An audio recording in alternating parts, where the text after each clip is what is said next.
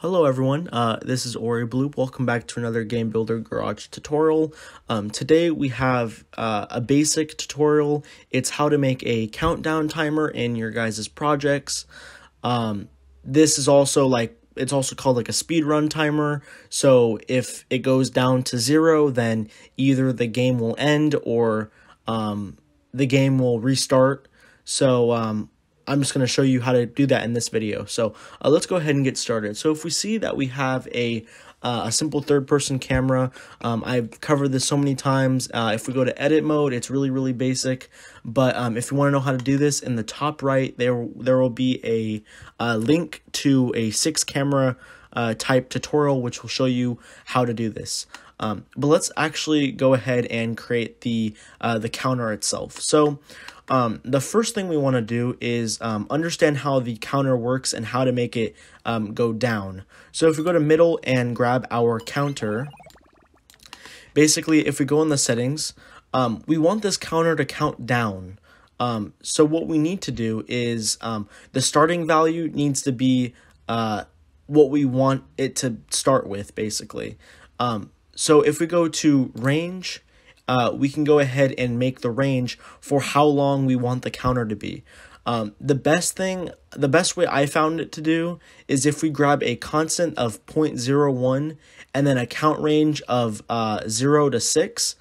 0 to 6 is about 10 seconds. So if we go down to 6, since we're counting down, we don't want to start at 0. So we want to start at 6 because that's where we're going to count down from. So if we go to 6 like that, there we go. So if we exit out of that, we need something to actually count this down. So we need to go to input and get a constant. And like I said, for the constant, the slowest way to output something from the constant is if you go to settings and change this to 0.01. So it's counting down from 6, and 6 is about 10 seconds, like I said, and we just need to connect the constant to the countdown. And then automatically it will start counting down, and 6 to 0, it will be right now. So that was about 10 seconds.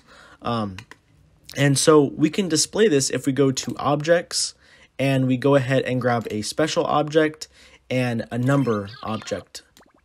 So if we go ahead and look in game, we can go ahead and see that it will start automatically counting down 4, 3, 2, and then 1. And then as soon as it hits 0, we want something to happen.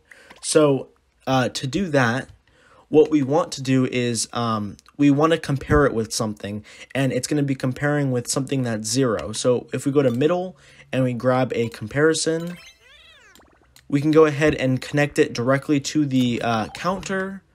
And then for the input, we need a constant, but we don't want anything to display on the constant because we want it to equal 0. So if we go in the settings and then we can change that to 0, we can just go ahead and connect it to the comparison. So basically what's happening here is our constant is feeding the counter, and then once the counter reaches 0, which it will display here, it will also compare with our constant of 0 up here, and it will send an output. So with this output, that means that we can go ahead and retry the game, or we can end the game. It just depends what you guys want to do. Maybe you can swap games and you could change it to a different level or something. But let's go ahead and try retry game. And we can go ahead and just connect it directly to the result of our comparison. So if we go ahead and look in game, we can see that it's counting down. So 4, 3, 2, 1, and then as soon as it hits 0, the game just restarts itself.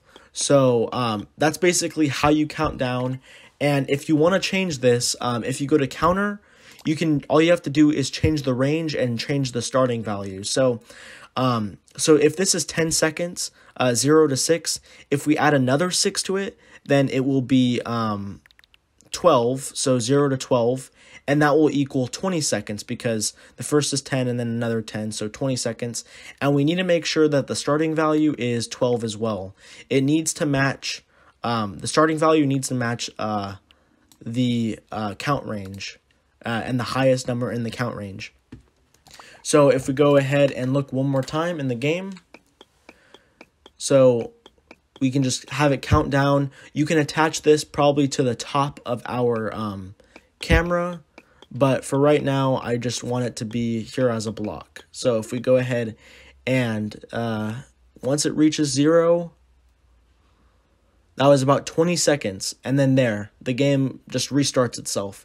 So this can be used in all types of projects, and hopefully you guys found it useful.